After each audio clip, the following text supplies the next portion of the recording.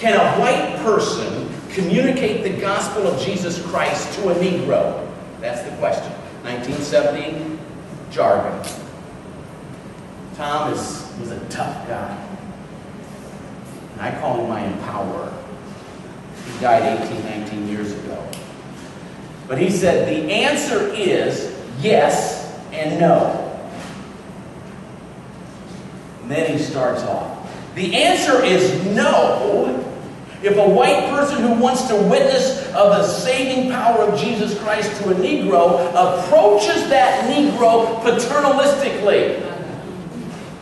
I was introduced to that word when I was 16 years old back in Iowa. In other words, the missionary type white person who comes to the Negro community and says, "Look at me! I've condescended to come down to speak to you inferiors about Jesus Christ, and you ought to be happy about it." My